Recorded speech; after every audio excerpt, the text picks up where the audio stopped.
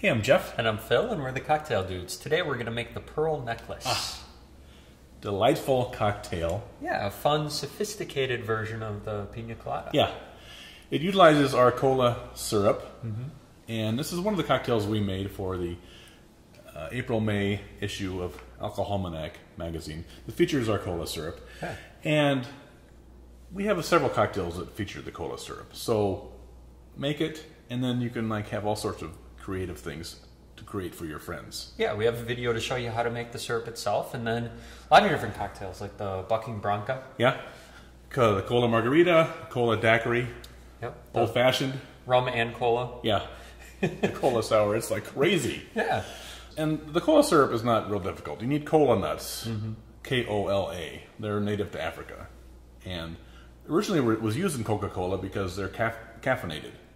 So that's, people would used to grind them up and put them under their lip and get happy because To keep them awake? Yeah. Hello. So that's why originally they were in colas, because of the stimulant effect. But they give a nice nutty flavor. The cola syrup doesn't taste like Coca-Cola. Right. It has that cola nuttiness, smokiness, mustiness to taste to it. But for this recipe, you need a coconut rum, a white rum, or a golden rum, some coconut milk, and lime juice. Now, in the regular Pina Colada, we would use cream of coconut, coconut cream, that really syrupy, sweet stuff that is bad for you, but so darn delicious. Right. But here, we're letting the sweetness of the cola syrup kind of take center stage, and we're using coconut milk, which is unsweetened, which just gives a nice, subtle coconut flavor that goes well with the coconut rum. All right. Yeah. You tired of me talking yet? Let's make this. All right. We're going to start with 1.5 ounces of rum. You're making everybody Coconut rum. thirsty. Boring everybody to death. 1.5 ounces of coconut rum.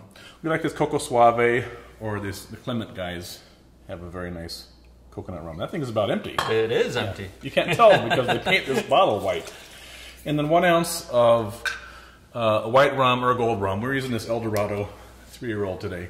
We also like the Banks 5 Island rum.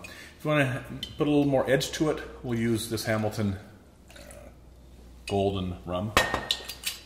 And then we're going to use a 1/2 ounce of our cola syrup. Thank you. Our cola syrup has the pulp from a vanilla bean in there. So if you have it sitting in your refrigerator for too long, you have to invert it a little bit to distribute the vanilla bean. I'm going to get to work on 1/2 ounce of lime juice while Phil does 1 ounce of coconut milk.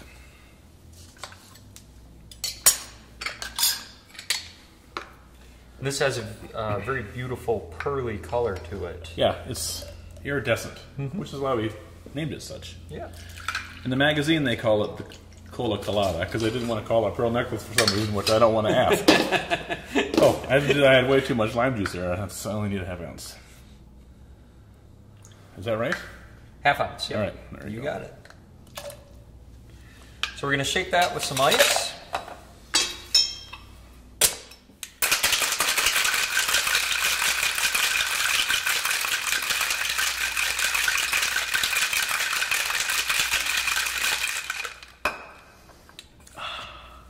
And we'll strain that in our coupe glass. We serve this straight up.